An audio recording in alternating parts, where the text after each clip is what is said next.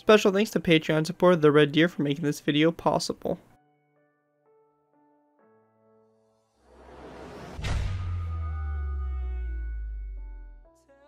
Hello ladies and gentlemen, Scared2 here bringing you another Minecraft World War II vehicle tutorial. In this tutorial we'll be going ahead and building the German Heinkel He-51.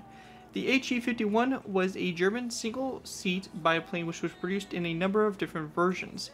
It was initially developed as a fighter, but it saw variants such as a seaplane and also a ground attack version that were also developed and deployed. It was a development of the earlier He-49. The aircraft's first flight was in May of 1933, and it was introduced into service in 1935. The Luftwaffe basically retired it in 1939, so basically right at the kind of break of World War II, as this plane definitely wasn't going to hold up to World War II standards of aviation. However, the He-51 really saw most of its service flying in the Spanish Civil War. As part of kind of like a Lend-Lease Act, Germany sent over a bunch of these He-51s, and that's pretty much where they saw most of their kind of fighting and their kind of main, I guess, service life, because they were not retired from the Spanish Air Force until 1952. Overall, it's a very interesting plane.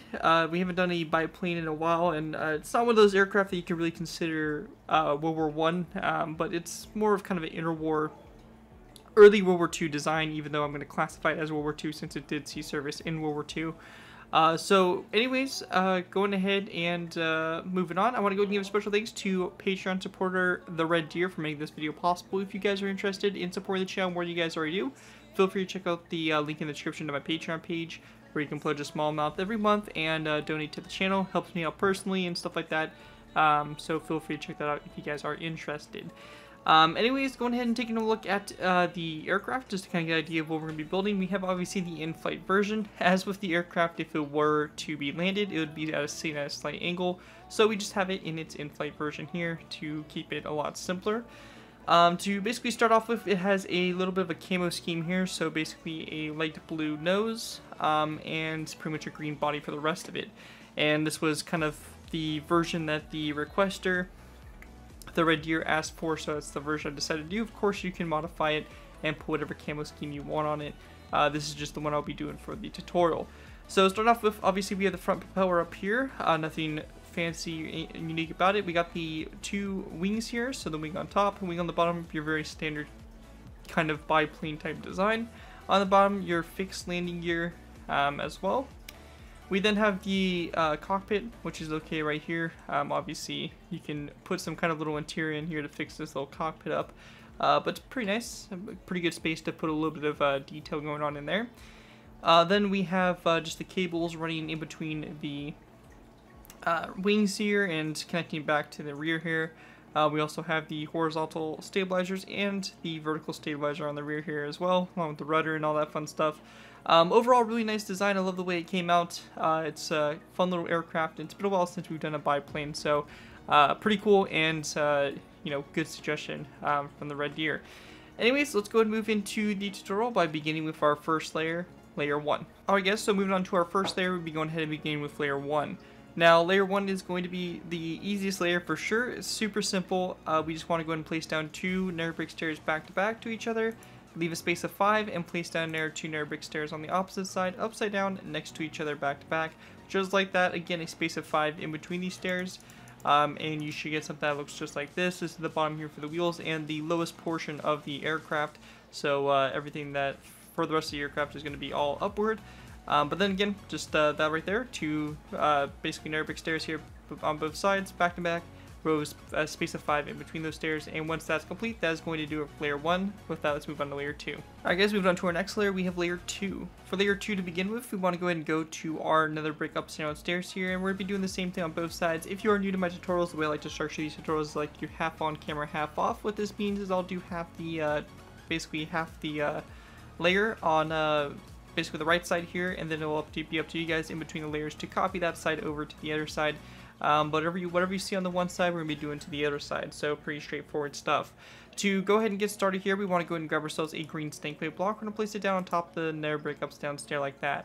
Coming off the green stankplate block toward the front, we're going to place down a dark oak wood upside down stair like this with a sign coming off the side of the stair. We then also want to go ahead and grab ourselves a zombie head, place down a zombie head that's coming off this dark oak wood stair like that toward the front there like so. Now, basically, we're going to have a row of 5 that's going to come off the side of the zombie head, and it should connect up with the zombie head on the other side. It's a good place right here to double check that you have the right count. But you basically should have a row of 5 of end rods that are going to go ahead and go across in between these two kind of fenders here over the wheels. Going ahead and going toward the back here, we're going to place down a dark oak wood stair coming off this green stankway block. Again, that's going to be the back direction this way here, and obviously our aircraft is going to be facing that this way going forward. Once that's done, we're going to go and grab ourselves an iron trap door, go out to the center end rod right here. We're going to place down an iron trap door coming off of it, and note that the iron trap door is on the top portion of the block. You do not want it down here on the bottom portion, so make sure that's up on the top portion here. We're then going to place down 2 wooden trap doors that go back. We're going to take placeholder blocks, count back 1, 2, and 3 from this wooden trap door. And on both sides of your third block, we're going to place down a wooden trap door to both sides, and we can delete these placeholder blocks in the middle here.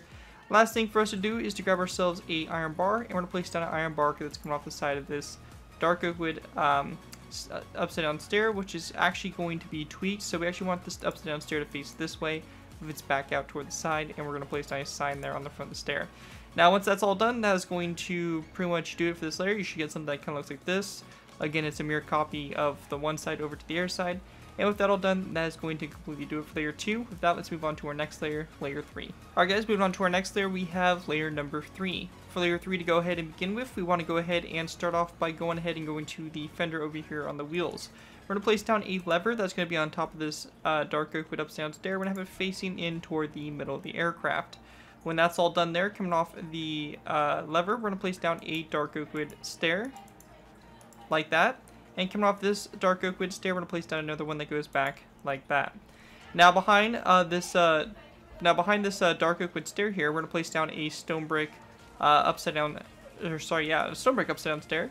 That's going to be like this. That's going to come off this stair right here. And then we're going to place down a dark oak wood upside down stair after it. So we turn this stone brick upside down stair into a corner stair, and then we have the regular stair like that. And in the space in the middle here, we're going to place down a stone brick top slab in between these stone brick corner stairs. So in the very front middle here, which will be on top of this iron trap door. And then we're going to place down a black wool block right after this dark oak wood upside down stair, which is going to be in the middle here on this first iron trap door, as you can see right there. Now with that all done, we can go and build toward the front here. So coming off this stone brick top slab in the middle, we're going to place down 2 more stone brick top slabs, followed by an iron trap door going toward the front. Going toward the rear here, on top of this wooden trap door here, we're going to place down a green hardened stankway block, followed by 1 and 2 more after it, giving you a row of 3. We then want to place down a dark oak wood upside down stair after this last green stankway block, followed by a row of 2 of dark oak wood top slabs. On top of these wooden trapdoors here, we're going to place down a dark oak wood fence gate, and it's going to be on both sides here. We're going to have the fence gates opened out toward the sides there like that. And going back here toward this section here, we're going to go and skip a space of 2. Place down a dark oak wood stair with its back facing toward the main kind of fuselage here of the aircraft. A lever flicked upward on the back of the stair, and a zombie head coming off the front of the stair like that for the back. Little kind of peg here that the plane is able to rest on when it's landed. Now, when that's complete, we're going to go ahead and go back to this dark oak wood upside down stair here. From this stair, we're going to go and place down a row of 1, 2, and we're going to place down 2 more dark oak wood upside down stairs like this regularly. And then we're going to place down a dark oak wood upside down corner stair, come up this last stair so you get something that looks like that. Now once that's all done, we're going to take iron trapdoors, place down 1 and 2 iron trapdoors going forward. With that all done, we're then going to go and take some wooden trapdoors. We want to go ahead and go to this dark oak wood stair here. We're going to place down 1, 2, 3, 4, 5, and we're going to do a total of 7 wooden trapdoors. So 6 and 7 wooden trapdoors going out to this side. And again, note that this is on the top portion of the block, as you can see, not on the bottom portion. You want to make sure it's on the top version there. After that, we're going to go and take dark oak wood slabs. We're going to place down a row of 1, 2, 3, 4, 5, and 6 dark oak wood top slabs. The last thing for us to do for this layer is to go ahead and grab ourselves iron bars. We're going to go ahead and go up and out to the side from this iron trapdoor, or this iron bar here from the previous layer. So just like that, up and out at an angle. And then we want to go ahead and go basically back and at an angle from this iron bar right here. So kind of in front of this third to last wooden trapdoor on the end there. And you should get something that looks like this on both sides once you take this side and transfer it over to the other side. And so you should get something that looks just like this from up above. Once you have that all done, that's going to do it for layer 3. And with that, we can move on to our next layer, layer 4. Alright guys, move on to our next layer. We have layer number 4. So for layer 4, to start off with, we're going to place down a light blue wool block on top of this iron trapdoor right here. Coming off this iron trapdoor, we're going to place down a light blue block going toward the front here, followed by a wither skeleton skull on the end. So you should have a one light blue wool block stick out past this iron trapdoor, just like that for the front there. Once that's done, going back from this light blue block, we're going to place down 3 more back, so we have a nice row of 5. We're then going to take green stained clay, place down a row of 1, 2, 3, 4, 5, 6, 7, 8, 9, and 10 green stained clay blocks back, and it should end on top of this dark oak wood stair on the back here. Coming off this last green stained clay block here, we're going to place down a dark oak wood up down stair facing toward the rear, and a dark oak wood top side coming off the front of the stair. With that all done, we're going to go ahead and start moving out to our sides now. We want to go ahead and place down a cobblestone wall, come off this blue wool block to the side here, followed by taking our light blue wool and placing down 1, 2, and 3 more blocks back from that cobblestone wall. Also on the side here, these blue, light blue blocks, we're going to place down a row of 3 of stone buttons along the side there like that. We then want to take green hardened stained clay, place down 1 and 2 blocks back, a light blue block, a green stained clay block, and a row of 4 of mossy cobblestone walls, running back like that along the fuselage. Out to the wings here, we want to go ahead and go to this first set of green stained clay. We're going to go ahead and place down a row of 1, 2, 3, and 4 dark oak wood, dark oak wood slabs out to the side, followed by a dark oak wood stair with its back facing toward the rear of the aircraft, and a dark oak wood slab coming off the side there of the stair. Once that's done, we're going to go ahead and grab ourselves a wooden dark oak wood fence post, a iron bar, and also some green carpet. We want to go and place down a dark oak wood fence post on this dark oak wood top slab behind this dark oak wood stair here. And going toward the inside here, and place down an iron bar right here, kind of next to that dark oak wood fence post. We're going to take green carpet and place it down on the remaining dark oak wood top slabs here. And we also want to go and grab ourselves wooden trapdoors and place down a row of 7 of wooden trapdoors on top of the row of 7 of wooden trapdoors from the previous layer.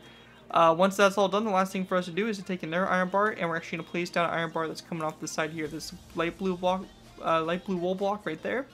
And once that's all complete, that is going to pretty much do it for layer number 4. With that, we can move on to layer 5. Alright guys, so moved on to our next layer, we have layer number 5. For layer 5 to go ahead and begin with, we're going to place down a light blue block on top of the second light blue block in the previous row down the middle here. We then want to place down 1, 2, and 3 more light blue blocks back from this one up here in the front, so you have a nice row of 4 here. We then want to place down a row of 2 of green stained clay. We then can leave a space open here for having the cockpit, so you guys can kind of mess around with that, figure out what you want to do, but you can put a cockpit in this section right here. We're then going to place down a row of 1, 2, 3, 4, 5, 6, 7, and 8 green stained clay blocks back after leaving a space of 2 here for the cockpit. We'll end right here on top of this dark oak wood top slab, and coming off this row of 8 of green stained clay, we're going to place down a dark oak wood upstairs stair. Now, going back up to the front and working our way out to the sides, we're going to place down a mossy cobblestone, a regular cobblestone wall out to the side here like this, followed by 1, 2, 3, and 4 light blue blocks to go back like this. We then want to go ahead and grab ourselves dark oak wood fence gates, and we want to place down dark oak wood fence gates coming off the first 3 light blue blocks, so we're going to place them down along the side here like this.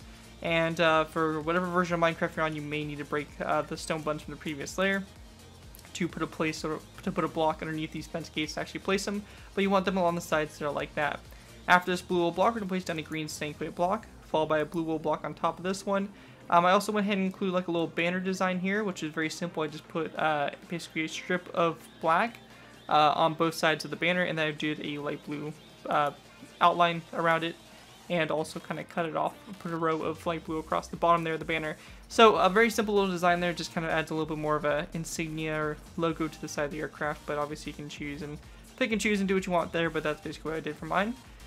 Going back from this light blue block, we're going to place down 2 more green stained clay blocks back, followed by 2 stone buttons on those green stained clay blocks. We're then going to take mossy cobblestone walls and place down a row of 1, 2, 3, mossy cobblestone, 1, 2, 3, and 4 mossy cobblestone walls back. We then want to place down a row of 1 and 2 of dark oak wood slabs, followed by a spruce wood slab. We're We're going to go out to the side here and do the same thing again. So 1 and 2, dark oak wood slabs followed by a spruce wood slab.